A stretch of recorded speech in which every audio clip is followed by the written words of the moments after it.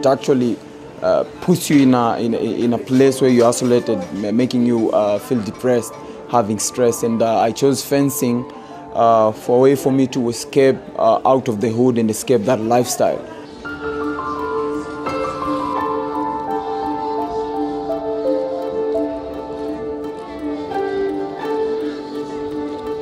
I can't imagine myself without this sport because it has kept me very busy. In my area, many girls have become teenage mothers, and that's not a wonderful life.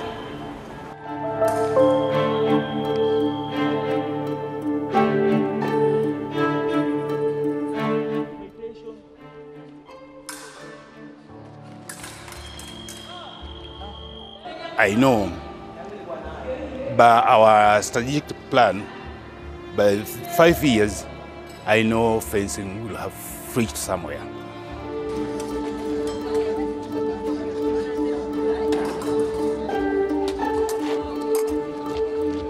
We don't complain or we don't have equipment. We just use what we got, and putting in the obsession and the enthusiasm and the passion combined, that's what we do. We fence.